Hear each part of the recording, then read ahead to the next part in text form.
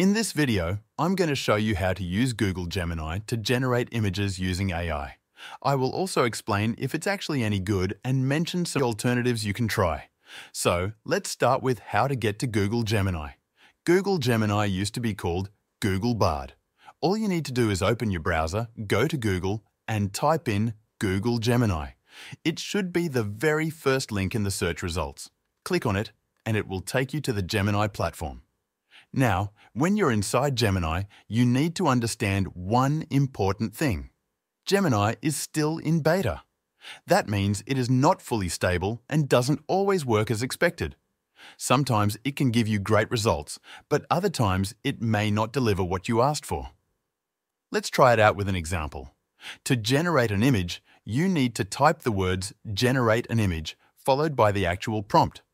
For example, I'm going to type "generate an image of a car with the sun setting in the background, photorealistic."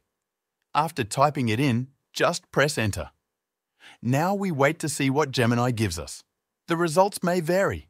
Sometimes you get an image that looks really nice. But other times, the images might look off or poorly made. For instance, this image here actually looks pretty decent, but you can still tell it's made by AI. For photorealistic images, Gemini doesn't always do a great job. Earlier, I asked it to generate a futuristic bullet train. The images it gave were okay, but nothing too special. I also asked it to generate a person surfing, and it didn't give me satisfying results. I tried a more fun prompt. Generate an image of a penguin holding a carrot, cartoon style. This time, it gave me some pictures that somewhat matched the prompt. Then, I tried another one. Generate an image of a penguin going down a roller coaster, happy with big eyes. The results were just okay. They kind of worked, but not fully accurate. Now, if you want to generate more images based on the same prompt, you can just ask them to generate more. Gemini will try to give you more variations, but again, sometimes the results don't make any sense. This is one of the reasons I would not recommend using Google Gemini if your main goal is to generate high-quality images. The more specific and clear your prompt, the better the result might be. But even then, it still struggles quite a lot. Let's try one more. I'll type, "Generate me an image of a piece of bread as a sticker in a cartoon format." Now we press enter.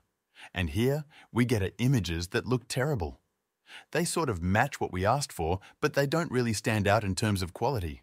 So, would I use Google Gemini as my main AI image generator? No, at least not right now.